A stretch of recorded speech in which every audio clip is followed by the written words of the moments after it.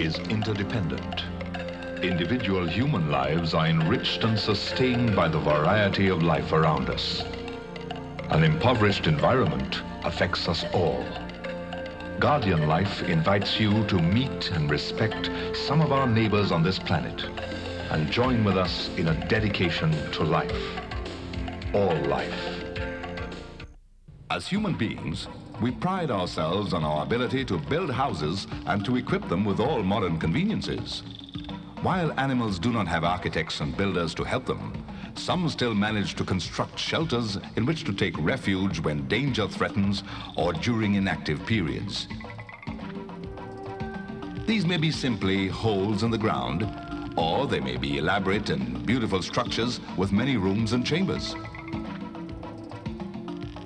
An agouti will feel quite at home in a hollow log on the forest floor, while a squirrel will prefer to live high up in a tree. If he cannot excavate a tree hole himself, he may squat in one rightfully owned by a woodpecker.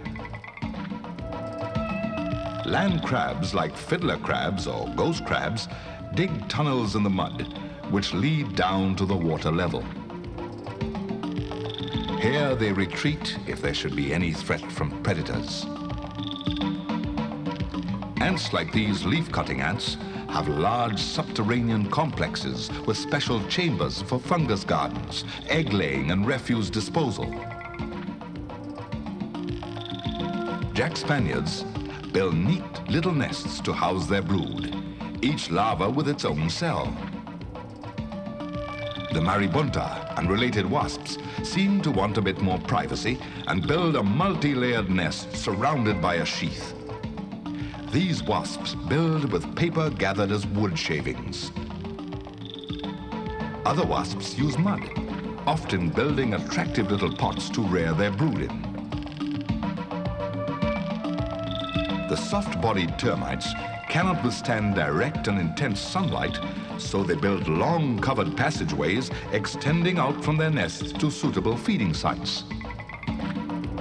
Should you damage these passageways, you will immediately face an army of soldiers ready to squirt noxious chemicals at you from their nozzle-shaped heads. The other well-known nest builders are birds. Birds build nests to keep their eggs and nestlings safe from predators. Building such nests requires some dexterity, especially when it all has to be done with beaks and feet. The crested Oropendola, to ensure that he builds a strong home for his chicks, selects long, tough fibers to weave his pendulous nest with. Lighter birds, like hummingbirds, gather cotton fluff or spiders' webs to build theirs. Birds usually only build nests when breeding, roosting at night on branches. Some animals need not return to a particular point during inactive periods because they carry their protection around with them. The snail's shell is such valuable protection that some species of hermit crabs, which cannot produce its own shell, adopts the vacated homes of snails for their own.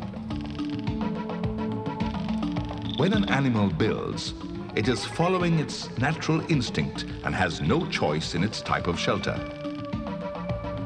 An attractive nest in no way indicates an artistic streak in the builder. It is merely a characteristic of the species.